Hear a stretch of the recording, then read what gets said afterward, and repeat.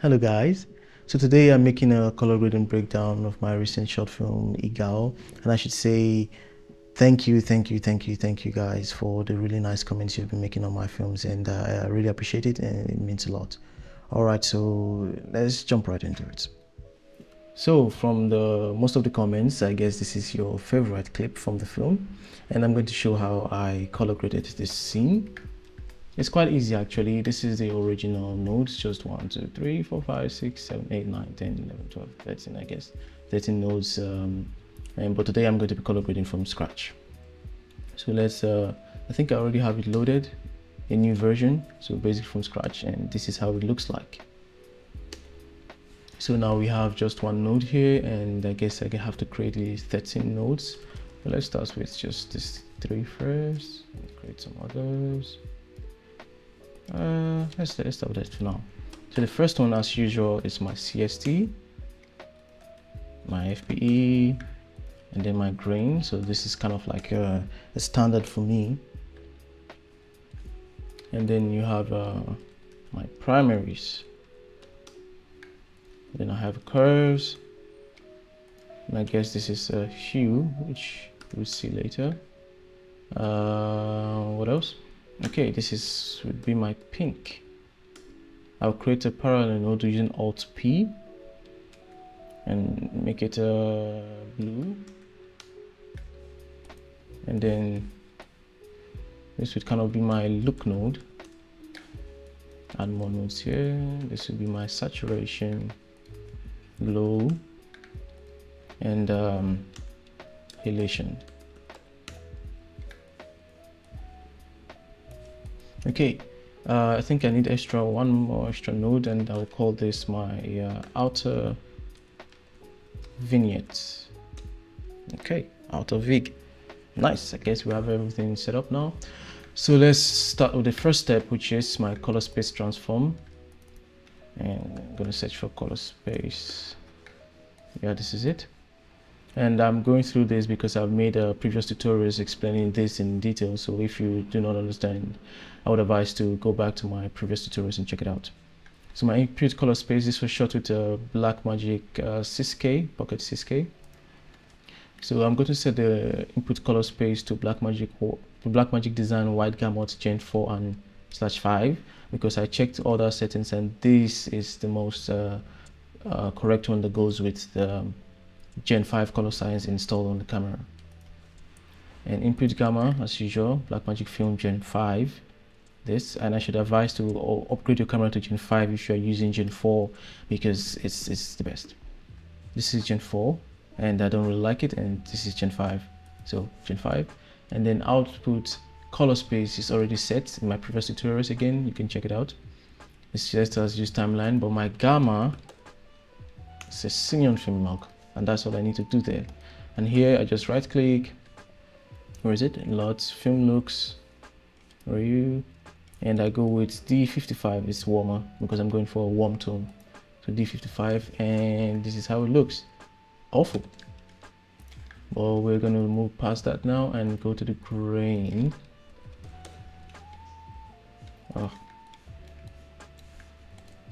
Grain. Okay, apply grain there, and I set it to a 35 mm sensor and leave it like that. So basically these are just kind of like standards for me already, so it's not if you don't understand, you can go back to my previous tutorials again. Alright, so now that we've done this, the next thing I should do would be my saturation. I take this up, max it out, mask it out, I said mask. Alright, they're all maxed out, and yeah, and then I go to the key inputs, and I don't want it to be like 100, have 100% effect, maybe like 0.2. That should be fine for now. So the next thing we need to do is balance our footage out, and from the waveform you can see that we have our highlights that are almost clipped. But the thing with shooting raw is that you can always bring those information back, and that's where there's kind of magic. It's almost magic trick actually. This is where it comes into place, and it's using the high dynamic range color wheels that works like magic, and I'm going to show you now in a second. First thing we need to do is that we need to tell this color wheel, that this high dynamic range color wheel, that we are using a black magic. And the way to do that is to set your color space, and you set your gamma just like we did here in your color space transform. So we need to tell it that, okay, this is the particular camera we're using, so that it knows how to behave in response to that particular camera. So now let's get this dirty looking highlights back. All right, first thing we need to do, now you can see why this tool is very powerful. It can kind of select, this is the shadows, these are the darks, these are the lights, this is the highlights. And you can see just how powerful it is. Now if I say I should take this down, you can see it's just selecting only the highlights and kind of leaving out even the lights, but it's just picking out only the highlights. But what I want to do here is I want to target the lights, which includes with this and this. So I'll take the exposure down, maybe take it down a stop, that's -1. So this is kind of behaving as if you are controlling your camera in person. So basically that's what it does. So that's not enough, and I want to take it to -2. That's 2 stops down, and you can see how it's working its magic basically. Let's see, let me take it down a bit. Let's say -74, 72, -2.72. Yeah, this works fine for me. Okay, let's do before and after. Before, after, like magic. Now you might ask me, okay, what about using this gain here, or even in your log wheels? What about using this one? Would it work? And let me show you the difference. Just try to keep this in mind. See how it's looking. Let me reset this. Okay, now let's use our primary wheels. If I take my gain down, trying to get that, trying to make here look good. Look at it, look at it. You can see what it's doing to the other parts of the image. So it's kind of like a global effect, which is not what I want. Now let me use my gamma. Nope, still not it. Lift, nope. Now let's try with the log wheels. Highlights, nope. So you can see how using all these tools will not really work for that. And you might say, okay, what about curves? Let's go with curves. You see what it's doing? You have gotten your highlights, but then it's killed here. So what do you say? Okay, what if I bring this back like this? Maybe something like this. Something like this. You can see just how much you are struggling to get those highlights back without affecting other parts of the image. Now you might say, okay, what about if I qualify? Let's turn this off, Shift H, I qualify my footage and get only the highlights. Now that would work, but I wouldn't advise that, because you are breaking your footage. You're eventually going to break your footage. And what if you have a footage that's not really as strong as mine? Then you're going to run into problems with kind of, what is it called, noising and not properly keyed out. You know, just don't use the qualifier. It's going to cause a lot of problems down the line. And you can see, look at this, what is this? What is this? If I blow it out, add noise a bit, you can see the kind of halo effect it's giving. So it's really not clean. That's why I wouldn't say use your qualifiers. So reset. I'm going to reset everything. Okay. Well, with this one, okay, still set. But with this one, -2.72. Powerful. Our highlights are back. Beautiful. You can see it on the waveform. Beautiful. So now let's balance the rest of the image out.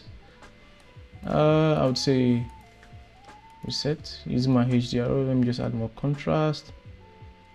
Right here is fine. Take this down a bit. So now this is just balancing to taste basically. But what I want is maybe a bit more brighter footage, and I'll go with my offset because it's more global. So just bring it up a bit. We increase the gamma a bit. No, this is our preference. Okay, I think this is fine for me. Save that. So this is where we are now. And then I will move on to, I would say, my glow. Now for this, let me go back to the previous one, color grade. This is my glow. I'm just going to copy, Ctrl C, move over to the next version and paste. So you can copy and all my settings here if you want to. I just don't really want to go over individual settings again. So here you are free to copy the exact settings, whatever works for you. Okay, and below, perfect. So that is that. And then you can see the effect it has here. It's just giving this, you know, cool feel and cool look to it. Yeah. And then we'll go to my curves just to add more contrast again. Just kind of give this S curvy thing.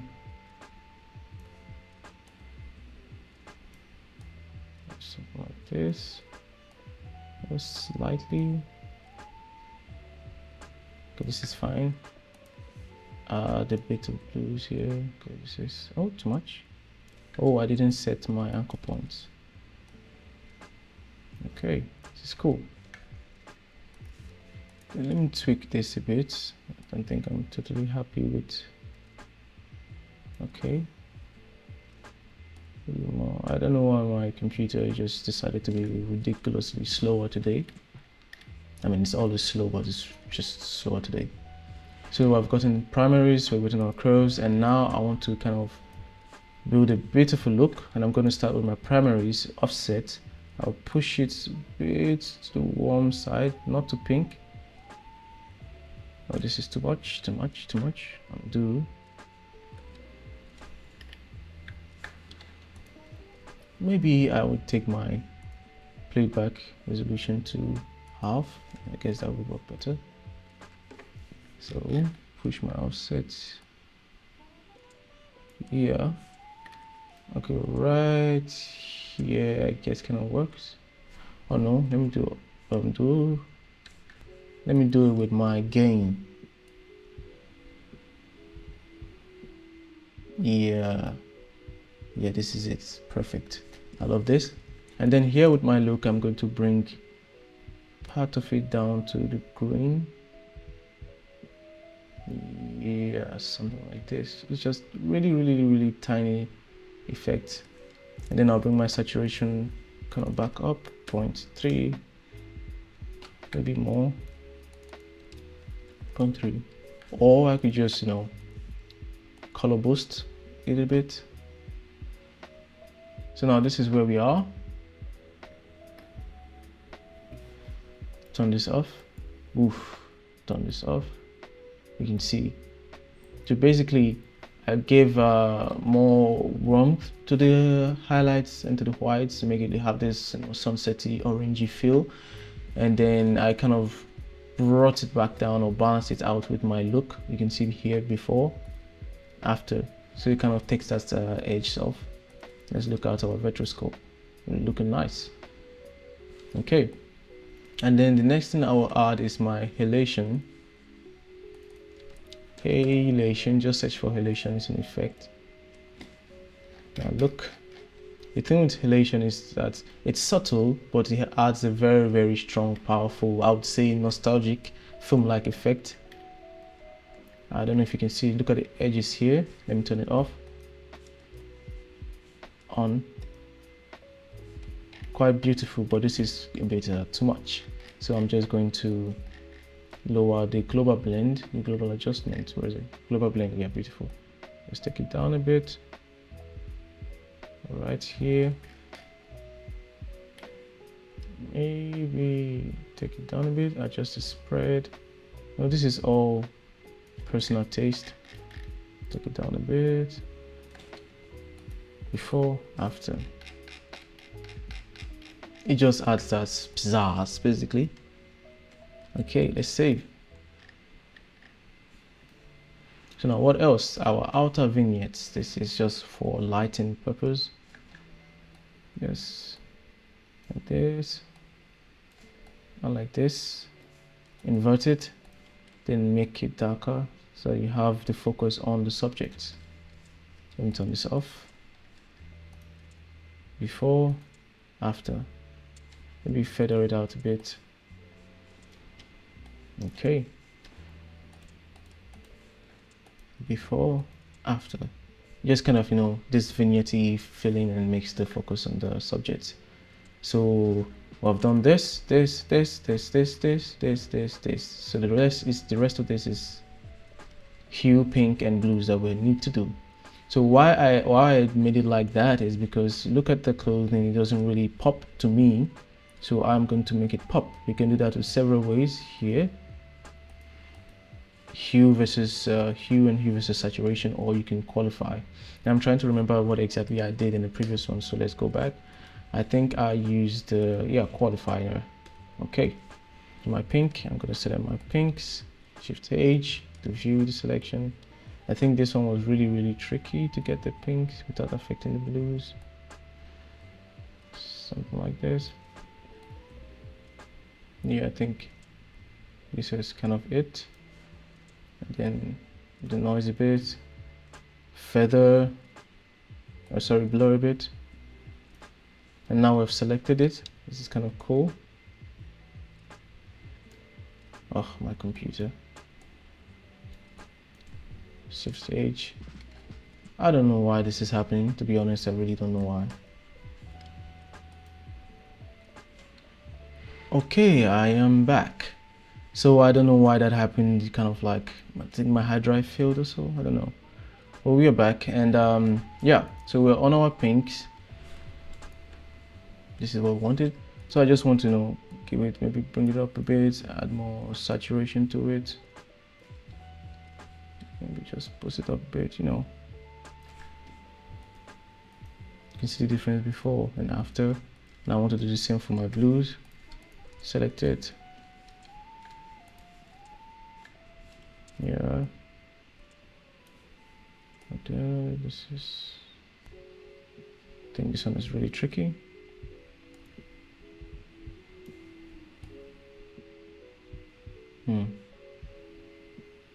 Yeah, I guess that's the best we can have, or maybe I use my 3D. Let's see. Okay, so I use the 3D qualifier mode, and I guess I'm fine with this. Just blow it out a bit. The noise. So same thing here. Add more saturation, boost it up a bit. Yeah, you can see. Beautiful. Save. So now with I'd say you can stop here if you want to. I guess I'm going to stop here. There's really not much. This is the first grade, and this is the second version. So just a little bit of differences here.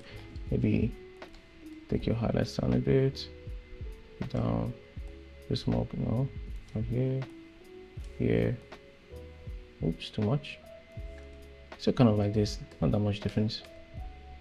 Okay. So guys, that is how I color graded this clip. It's very simple, actually, not that much. And then let's see, should I do this one? Not really that much. I guess I'm just going to explain what I did. So same thing here. First things first, CSTFP, grain, outer vignette, same thing, glow, elation, saturation, primaries, curves, same thing, pink, blues, look, and skin tone, because now we have this. So let me turn it off. Before and after, you can see the difference here. And just like I did before, pink, blue, just a little difference, and then the sky. So now I remember I still did the same thing here with my high dynamic range. I still did the same thing to bring the sky back, basically. And then this node is practically just adding color to the sky using my qualifier here. I qualify the skies and then add, you know, when it's a bit more saturated and a bit blue, greenish, and yeah, that's pretty much it. Nothing that's complicated. Okay, so that was quite fun. And as you can see, it's not really that difficult. I didn't really use any special technique there, and just, you know, play around with a high dynamic range wheels and, you know, tweak things to your taste, basically. And yeah, thank you guys for watching this video. I am Chris. Peace.